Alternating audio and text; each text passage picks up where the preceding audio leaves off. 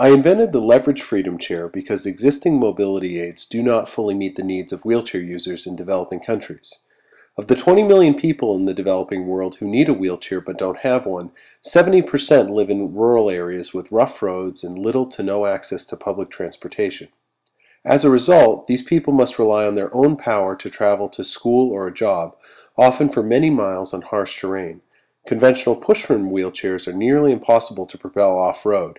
Hand-powered tricycles, which are much more prevalent than wheelchairs in developing countries because of their speed on flat ground, cannot cope with steep hills and soft soil and are too big to use indoors.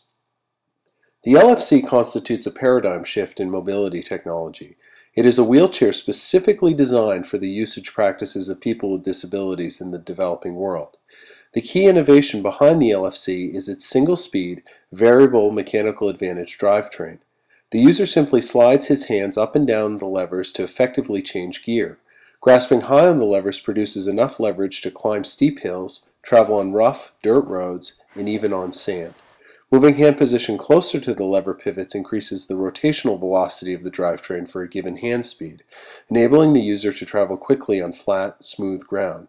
The drivetrain geometry was designed to optimally convert upper body power for propulsion, enabling the LFC to travel 10 to 20% faster than regular wheelchairs on pavement and navigate off-road terrain like no other mobility aid.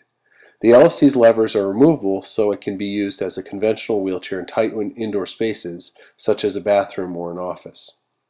All of the moving parts on the LFC are fabricated from bicycle components. This makes the LFC manufacturable and repairable anywhere in the developing world.